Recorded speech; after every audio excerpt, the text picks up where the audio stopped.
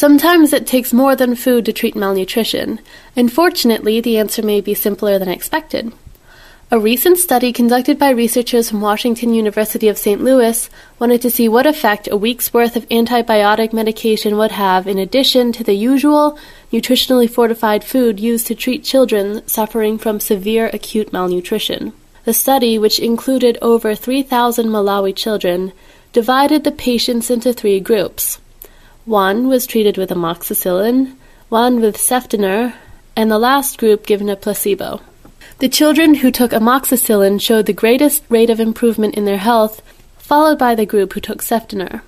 The study's positive results, a breakthrough in malnutrition research, show that cheap and accessible antibiotics can save the lives of some of the millions of children suffering from malnutrition. And what power food is making this possible? Vitamin-fortified peanut butter. Chew on that next time you're making a PB&J.